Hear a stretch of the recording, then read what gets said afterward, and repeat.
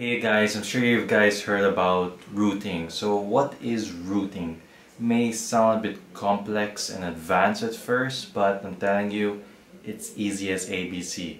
So rooting is allowing your smartphone device to gain full administrator power or privileges on your phones, meaning that you can change the way the user interface looks like, you can have tweaks, you can, for example, do underclocking or under voltage, or regulating your voltage of your phone so that you can improve battery life.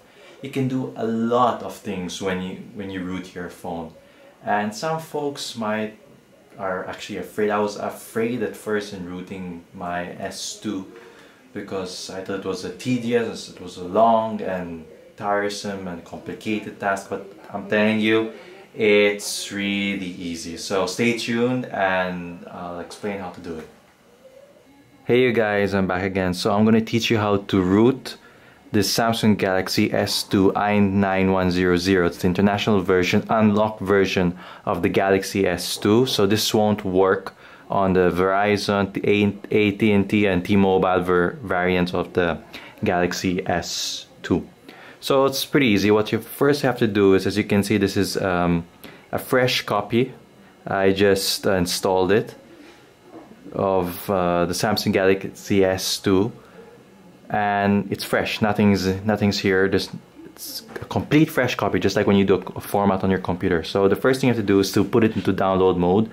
First, you have to switch off the phone, and to get into download mode, all you have to do is press the volume down, menu button and power button at the same time once the phone is fully off. So right now it's fully off, so what you have to do is press the down, menu and power for like 10 to 20 seconds. There, it's fast already. So blah blah blah, custom OS can cause critical damage, so connect it to your computer and make sure you've got Odin 1.85 installed. All the links and all the details will be provided below, including the file which you need to use in Odin, which I'll just demonstrate later on.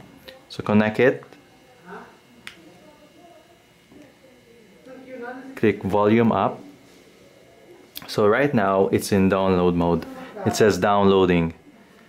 So the next step to do is to go to Odin on your computer and choose Odin version 1.85. Yes, and as you can see, there's a yellow. I'll zoom in a bit, and as you can see, there's a yellow dialog here, meaning that it's good and it's connected properly to the computer.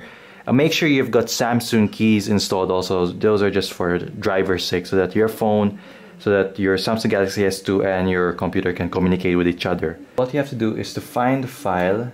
The file name is something like cfroot sgs2 blah blah, and the last 4 characters is CWM5.tar. So you find that file, click open. Make sure it's under PDA, and just leave the settings, just leave the rest, and click start. So right now it's updating the kernel of the phone, so it will be rooted. It's going to automatically reset. So let's see how it is. So right now it's resetting. So as you can see, there's a triangle over there, a yellow triangle. That signifies already that the phone has been successfully rooted. But in order to double check that it's been rooted, you've got to see SU app. It's a utility for rooted smartphones. So I'm gonna go to applications. Still loading. So click applications. You can find it in the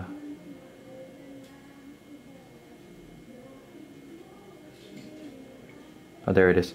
Let's see if it's installed. Yeah, as you can see, there's CWM and SuperSU. That signifies that it's a successful process of rooting the phone. So right now I can install I can play around with it. I can install new ROMs, different kernels, and can do a lot. You can even install applications which are only intended for rooted phones.